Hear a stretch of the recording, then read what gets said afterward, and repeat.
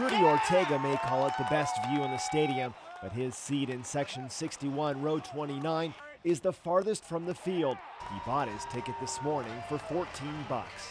They just sell me the ticket. They said we got 100 tickets left. So my friend and I, we just came here and bought the tickets. Rudy's just one of the 64,889 people who packed into the queue tonight with signs, towels, and one major goal: to make a lot of noise.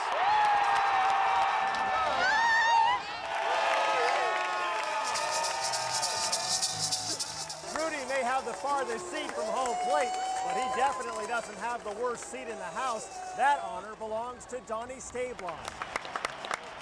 Donnie's supposed to be sitting in section 20, row 18, seat 18. Here's his view of the game. You can't even see the guy batting, so it's pretty much piss poor. I mean, it's pretty bad. Donnie moved down a row for a better angle. He's lucky there weren't many open seats to move into. Padres fans packed the queue, creating a feeling few fans have ever felt before. It's intense. It's an adrenaline rush. It's awesome.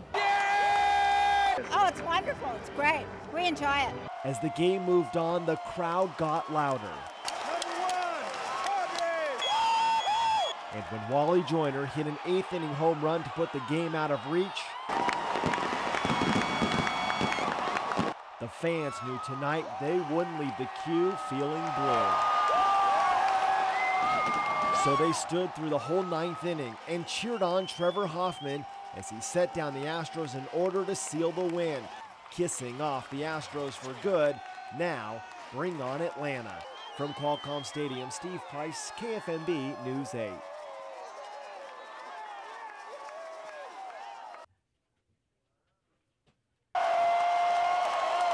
If you don't think San Diegans are excited about the Padres, listen to this. Sunday's crowd of 64,898 at the queue cheered on the Pods from the first pitch to the last out. I never experienced anything like yesterday. That was outstanding. That was beautiful. I mean, when Hoffy came in, it went crazy. I never been to anything except a Super Bowl, but for your home team, that's incredible. Waving towels, holding signs, banging noisemakers. It was quite a workout. I hurt my arm just cheering them on the other day, so I know it means a lot, and it means a lot for us too. It just lifts everybody's spirits up in the community. Now it's off to Atlanta for the National League Championship Series, and the fans can't stay away. About 50 of them came by Qualcomm Stadium just to watch the team load onto their airport-bound buses. Vonnie, Brispochi, Trevor. I'm still waiting to see Kevin Brown. He's my favorite. I'm your #1 fan. Brown finally showed up, but he knows there's still a lot of work to do. And let's hope we give them reason to be here screaming and yelling at the end of October. The rowdy crowd has pumped all the Padres up, especially Jim Leyritz, who's hit a home run in San Diego's last 3 games. You know, it's one of those things that I don't want to wake up. You know, like I told my wife last night, I said I don't want to wake up yet. You know, it's one of those things. Hopefully it'll continue, and we'll see what happens. The Padres headed to Atlanta this morning in 2 chartered 727s. They'll get the night off, then take batting practice tomorrow. But right now, they're still flying high from the biggest and noisiest baseball crowd San Diego has ever seen.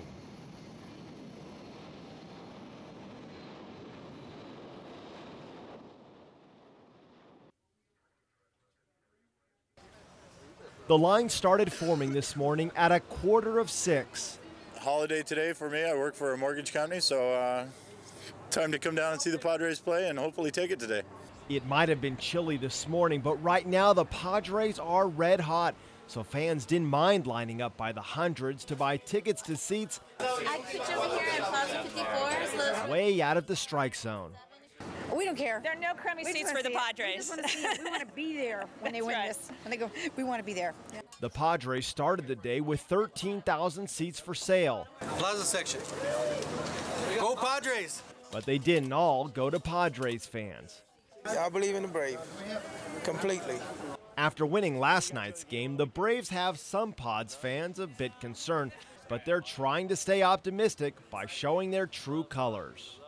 Saturday was a great game. It was unbelievable. Yesterday was, it happens, you know. I mean, it's the Braves. You can't figure you can win them all against the Braves, you know. So it happens, but they're gonna do it today. Trevor Hoffman's in the bullpen. He's gonna come out. Andy Ashby's on the mound. We're gonna do it. Tim's one of the few in this line who went to the games this weekend, but the Padres have been a hit on TV, showing the excitement inside the queue that can't keep fans away. We were hosting a dinner party, you know. We had the game on, and we had everybody there, so we couldn't quite do both things at once. So, with all these Pods fans, the queue's sure to be a jungle again tonight for what they hope will be the Braves' farewell party. At Qualcomm Stadium, Steve Price, KFMB News 8.